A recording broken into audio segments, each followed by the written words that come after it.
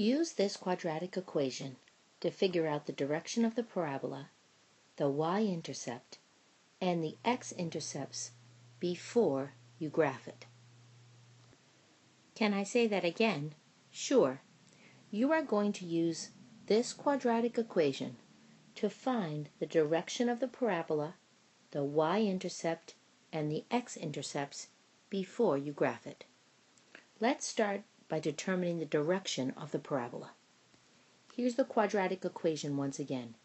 X squared plus 3x minus 10. And the first thing we want to determine is the direction. To determine the direction, we're going to look at the a value. The a value in this case is a positive 1, and you find it by looking at this value right here. Because it's a positive 1, we're going to say that the direction of the parabola is up. It will be an upward facing parabola. The second thing we want to determine is we want to determine the y-intercept. We can write the y-intercept like that. To determine the y-intercept, we're going to look at the c value. The c value is here. It is negative 10. So we can say that the y-intercept is going to be 0, negative 10. Now the third thing we need to determine is we need to determine the x-intercepts, and there are going to be 2 of them. So we're going to determine the x-intercepts of this quadratic equation.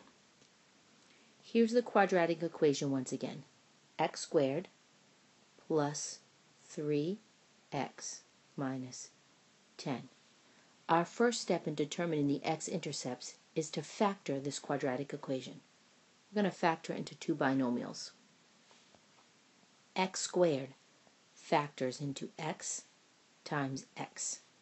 Now we need 2 values that multiply together to give us negative 10, but add together to give us positive 3. Let's look at 5 times 2. If we make this 5 negative, then negative 5 times 2 will give us negative 10, but when we add negative 5 plus 2, it would give us a negative 3. We need a positive 3. So let's switch around the negatives. Let's say, rather than this, we did 5 times a negative 2. That will give us negative 10, and 5 plus negative 2 will give us a positive 3. So we're going to put plus 5 here and minus 2. Now we're going to break these 2 binomials into 2 separate equations so that we can solve for the x-intercept. We have x plus 5 equals 0, and we have x minus 2 equals 0. Solve for x. We subtract 5 from both sides on this equation. These cancel. X equals negative 5. There's our first x-intercept. Now we're going to add 2 to both sides of this equation. These cancel. X is equal to positive 2.